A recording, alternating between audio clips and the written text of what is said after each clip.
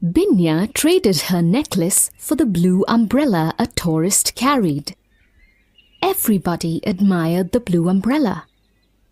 Ram Bharosa desperately wanted the umbrella, but Binya would not part with it. By early October, Binya's umbrella had turned a pale blue, patched in several places, but still the prettiest umbrella in the village.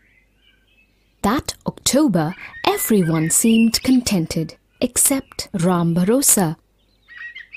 Ever since it had become known that Ram Bharosa had tried to have the umbrella stolen, the village people stopped buying from his shop.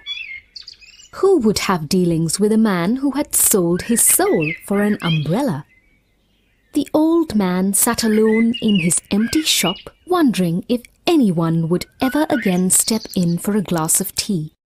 The roof leaked and the wind got in through the sheets, but Ram Bharosa did not care. Binya passed his shop almost every day.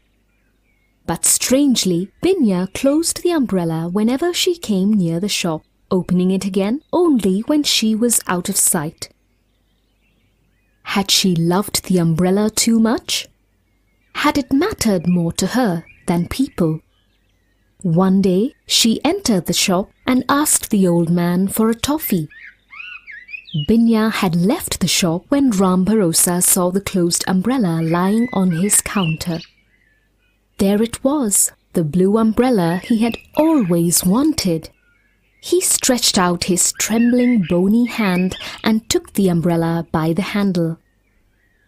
"But I'm never in the sun or in the rain," he said aloud. "Of what use is an umbrella to me?" And he ran after Binya. "Binya, you have left your umbrella behind," he shouted. He caught up with her, saying, "You forgot it, the umbrella." In that moment, it belonged to the both of them. But Binya shook her head and said, "You keep it. I don't need it anymore," "But it's the best umbrella in the village," protested Ram Bharosa. "I know," said Binya, "but an umbrella isn't everything." And she left the old man holding the umbrella. There was nothing between her and the blue sky.